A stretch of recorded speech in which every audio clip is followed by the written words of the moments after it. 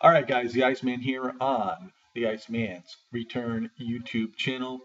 Um, if anybody remembers Superstar Billy Graham, he was a pretty good wrestler in the old WWF. He became champion at one time, uh, and this was like in the 70s and early, before the 70s and whatnot. But anyway, I was reading some articles about Billy Graham, and he really said a lot of harsh things against the WWE just recently. Um, he was talking about he almost vomited for the fact that when Bo Dallas had his match on SmackDown with Xavier Woods after the match, he was jumping around um, like a little kid, and then he went and hugged Xavier Woods. And so Billy Graham said, he goes, what's this? He goes, it almost made me want to vomit. And then they were talking about Cesaro, and someone had stated that Cesaro needs some more time to develop, and he's hanging around with John Cena and learning from John Cena. And Graham said, "Who the f is Cena?" Uh, to me, these remarks are, probably in resentment and whatnot because the superstars today are making much more money than what they did back then. And it's almost like we've heard a lot of remarks from Bret Hart in the past that he's badmouthed the WWE in a lot of ways, and I think also Bret Hart had a lot of resentment as well. But Superstar Billy Graham really is showing, his true colors, and really uh, for someone that was a WWF legend and whatnot, uh, you should be in defense of the WWE. I mean, you do have a right to your opinion, uh, but some of the things you come out with are sometimes you hear them and they're like totally ridiculous. Uh, yeah, I didn't understand that, but the one thing I did understand about it all was that Billy Graham obviously has some resentment and jealousy. He also badmouthed Adam Rose as well. He goes, "What's this? An idiot coming out sucking on a lollipop and whatnot." Um, Obviously, these are gimmicks, and a lot of times gimmicks work.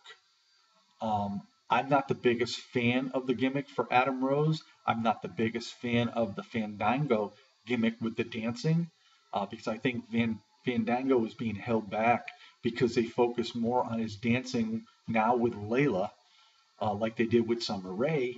That you're focusing on his dancing and not his talent when he's in the ring. And I think they really need to change that up. But Adam Rose, he is a good wrestler, but personally, I don't like the gimmick. There's a lot of people out there that think it's great, so be it. That's your opinion. But I'm not gonna, you know, uh, like destroy the WWE over the fact that I don't like the gimmick. I will give you my thoughts. I'll give you my opinions. Um, but by doing so doesn't mean that I'm right. It's just an opinion by myself. And after watching years and years of wrestling, you've pretty much seen everything, come down the highway. And this is just another thing. It's just you got to understand. Uh, it's like a primetime TV show.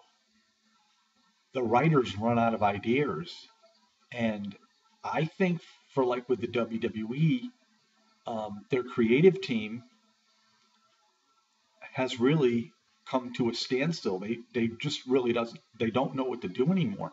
So maybe it's time to bring in some fresh new writers, and maybe they can come up with some fresh new ideas, or bring in some fresh new writers to work with the creative team they have. I mean, they can definitely afford it, and maybe come up with some sort of ideas. But uh, I just think that Billy Graham's statements were uncalled for, and it's a lot to do with jealousy, and it's a lot to do with guys like Adam Rose. I mean, he's probably making more money with the WWE right now than Billy Graham did, way back when, after being there for a number of years. I mean, the era is different. People make more money now. We all know that. I mean, the economy has changed. So, yeah, I just was a little disappointed in Billy Graham. I'm not surprised by his comments because he's always seemed like that type of guy to me. Um, but yeah, there's just a lot of jealousy, and it's too bad because when you work for a company for so many years, you know, you would sort of like, mostly defend them. Yes, give out your opinion and thoughts, but don't just, come out and really, trash them like Billy Graham did. So anyway, Payback is going to be on in like a couple hours, the pre-show. They're talking about adding the Usos and Harper and Rowan in a tag team title match, which I thought should have been on the card anyway. And so we'll see what develops there. So the card looks pretty good, although somewhat predictable. But again, we never know what the WWE is going to do until they do it. And there's always a lot of last minute changes. If Vince McMahon is involved, there will be some last minute changes, and we'll just have to wait and see what happens. If not, you know, a fairly predictable show, like I said. But you can guarantee that Cena and Bray Wyatt and Evolution and The Shield are going to be pretty much, very good matches. So, peace out, everybody. Have yourself a great time watching WWE Payback, and we'll talk to y'all later.